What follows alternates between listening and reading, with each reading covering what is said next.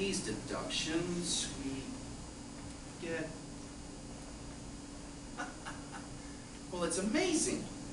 Well, it's absolutely amazing, but under the right circumstances, a producer can make more money with a flop than he could with a hit. Why, yes, it's quite possible. If he knew the show would fail, a man can make a fortune. Yes? Well, yes, what? Yes, what you were just saying. What was I saying? You were saying that under the right circumstances, a producer could make more money from a flop than a hit? Oh, well, yes, it's quite possible. You keep saying that, but you don't say how. Oh, well, it's simply a matter of creative accounting. Well, let's assume for the moment that you are a dishonest man. Assume what? Right. When you produced your last show, Funny Boy, you raised $2,000 more than you needed. But you could have raised $1 million, put on your $100,000 flop, and kept the rest. But what if my show was a hit? Oh, well, then you would go to jail.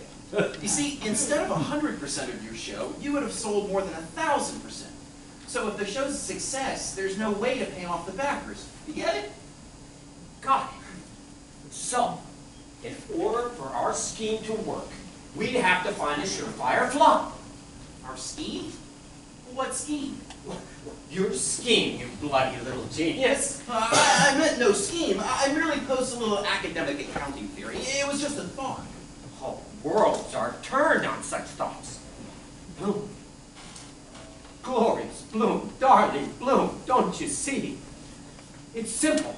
Step 1, we find the worst play ever written.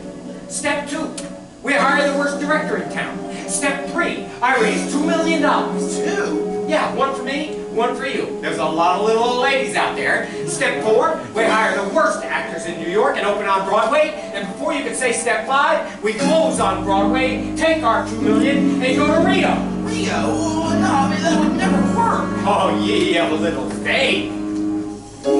Wouldn't Lewis say to Clark when everything looked bleak?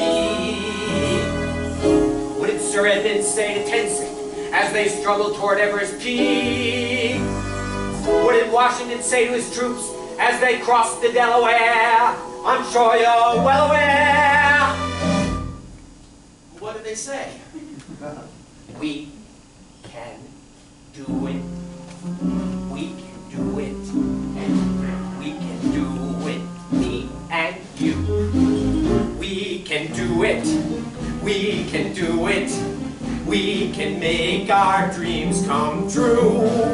Everything you've ever wanted is just waiting to be had.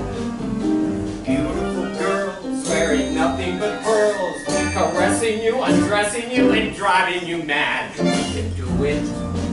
We can do it. This is not the time to shirk.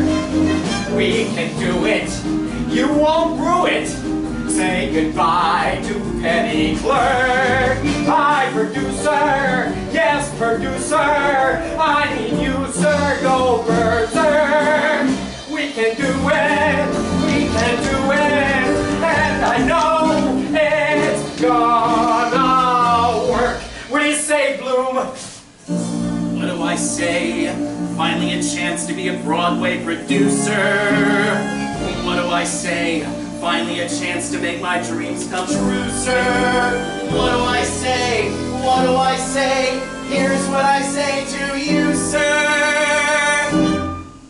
I can't do it.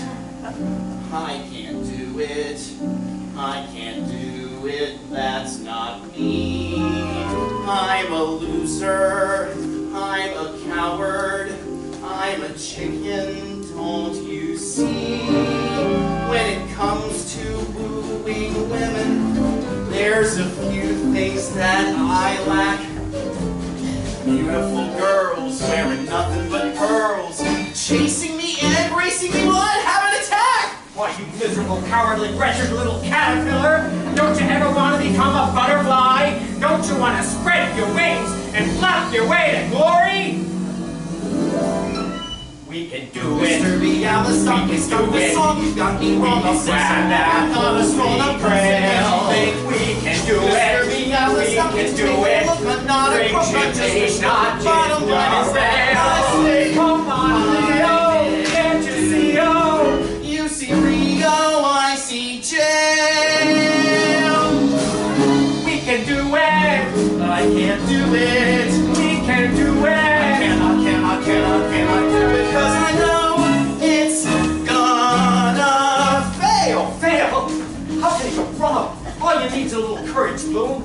like a fountain waiting to explode, shoot up into the sky.